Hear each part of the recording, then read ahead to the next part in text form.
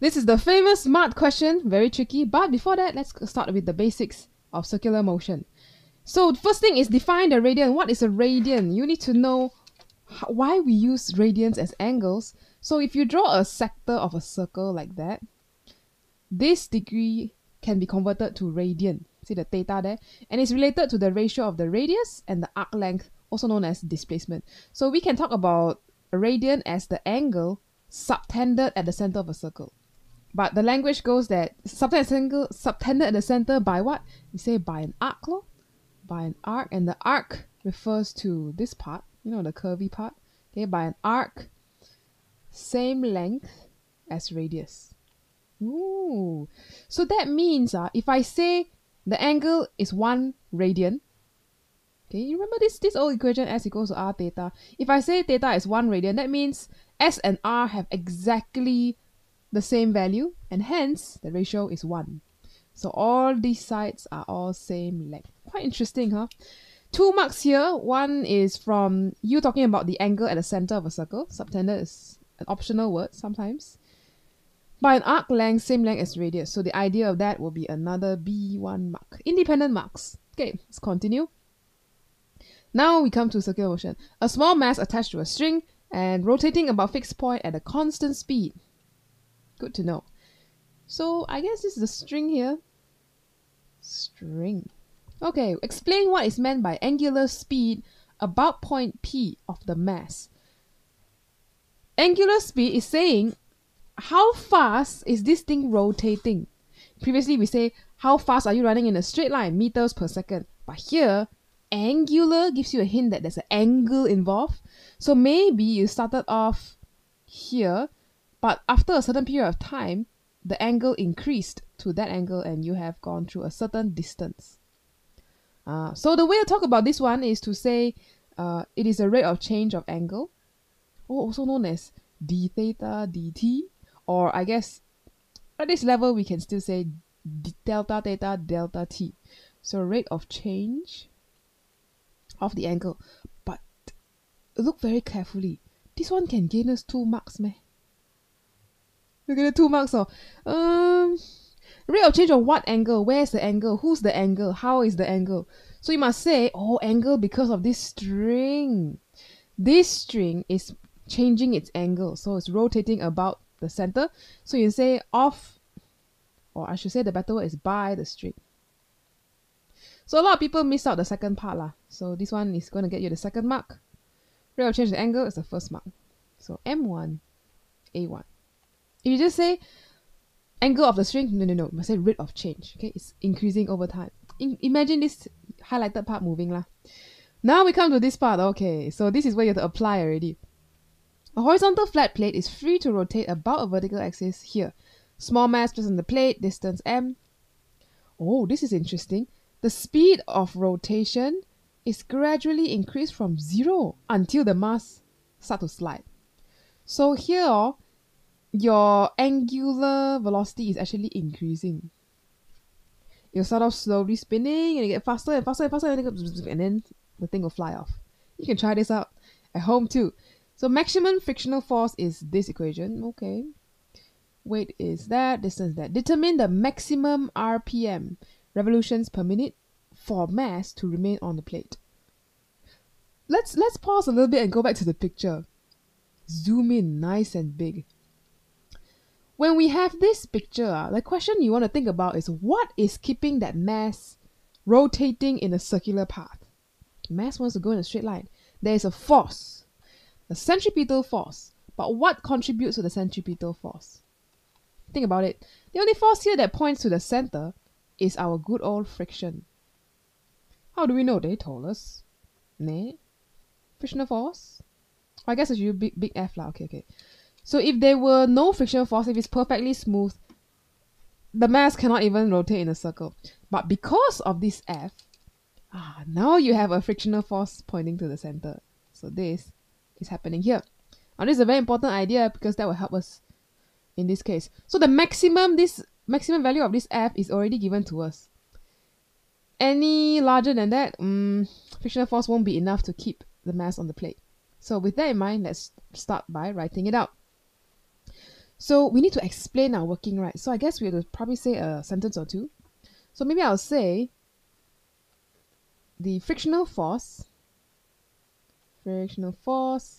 is the centripetal force that allows this object to move in a circular path or circular motion. So Fc equals to Fg. Fg, no lah, just F lah. F for frictional force. Okay, so let's expand this thing. Centripetal force, what is a way to what's the expression for it? Let's see. We want revolutions per minute, so maybe you want something that has an omega in it. So I will use mr omega square. This is an expression for centripetal force equals to frictional force. Given to us now. Okay, so 0.72 times W. Don't know what that is. Okay, never mind, we'll figure it out. So let's sub in all the information. We know M is big M. So M. What's the radius? Or D? Oh, distance D. Okay. Let's plug that in, which is 0.35.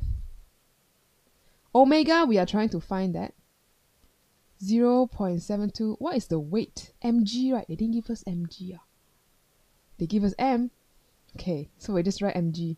M times 9.81. The nice thing is you can cancel out the M's, divide both sides by M, and that is out of the picture. Now we can find what our omega is. After some calculation, I will get that omega should be 4.49 radians per second. Sometimes it is right per second, so it's fine. Okay, what do we want? They want number of revolutions per minute. So in 1 minute, how many times have this thing gone round? Ooh. How do we get that from here? This is radians per second. We want something where it's revolutions per second. Question mark. Okay, let's think about this carefully. The idea is, in 1 second, you can rotate 4.49 radian. How do I know that? 4.49 radians per second. So in 1 second, it goes 4.49. But in 1 minute, there's 60 seconds. So 60 seconds. Okay, 60 seconds, how many radian will it be? This is when you can use a ratio. So let's do some ratio things. I'll break it down into steps lah. The mark scheme used something different, but I thought I want to do this for you. So what is how far did this thing travel in 60 seconds? Let's do a ratio. So we can say, because this is a ratio, right? So 4.49 is here low. Then this will be 1 over 60. Something like that. Oh, sorry, the other way. 60 over 1 second. 60 over 1. But I'm going to shortcut and just multiply both sides by 4.49, so I do the right less working. So I will discover that after 60 seconds, this thing would have rotated a total of about 269.4 radians. And how many revolutions is that? You kind of do a double ratio lor. So 1 revolution, we say a standard 2 pi radian. That's 1 whole complete circle 2 pi. So how many cycles is that? So I can say the number of revolutions here then will be 269.4, the total angle, divided by 1 revolution. And that will give me about 43 radians per minute. Wow.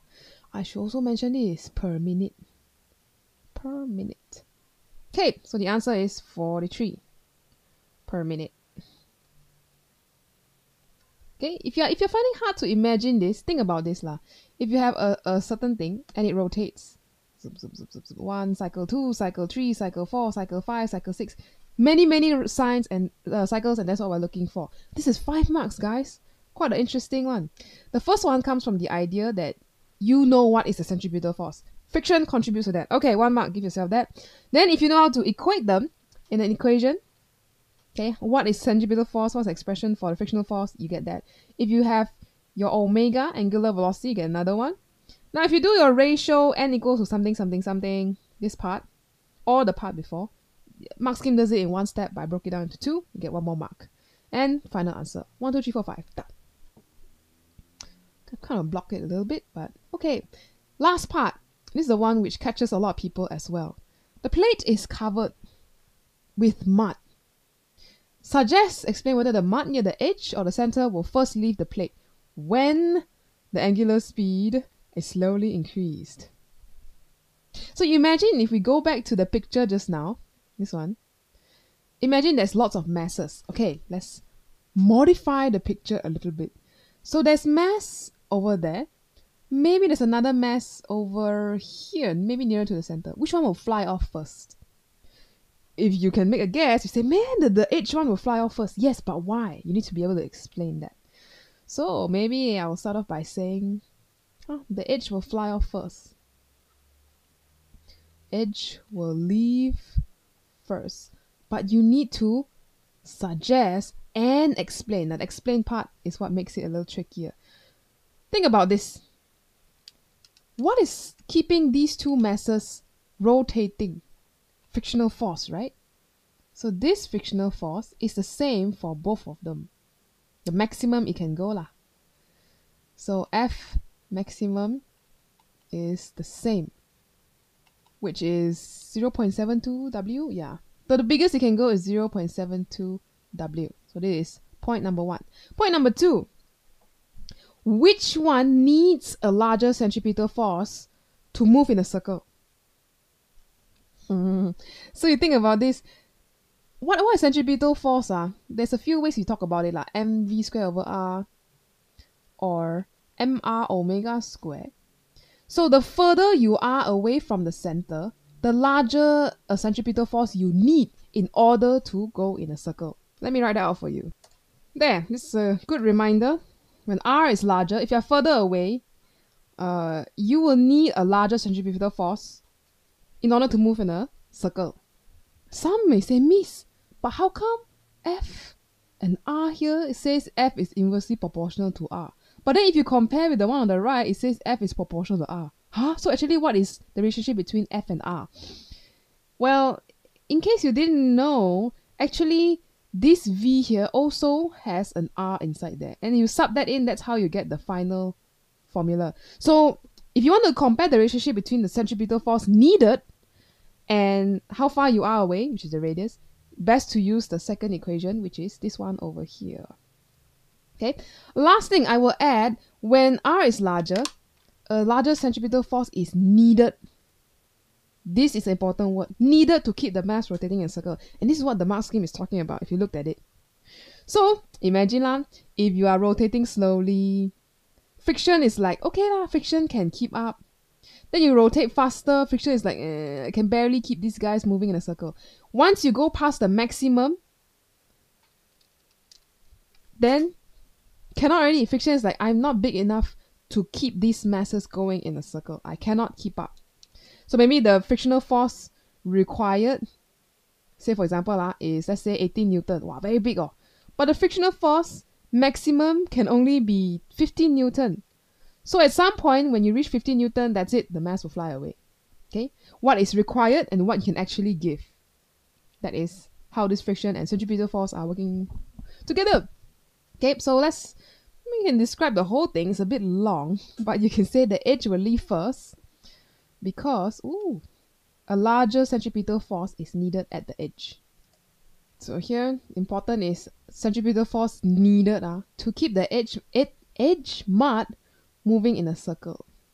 Okay, the point is we want it to move in a circle, right? If not, then it'll just fly off in a straight line. But we want it to move in a circle, okay? Because we don't want it to leave the plate.